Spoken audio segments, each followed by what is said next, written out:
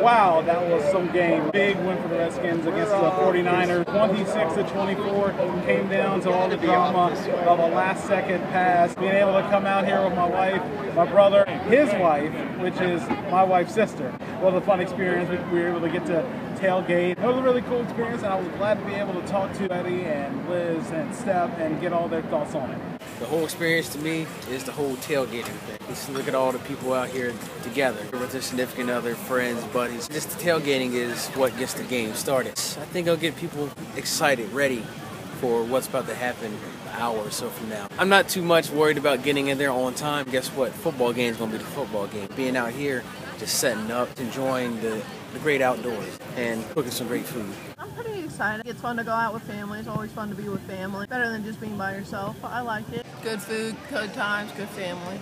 I'm not really worried about the game. I'm more worried about my Broncos.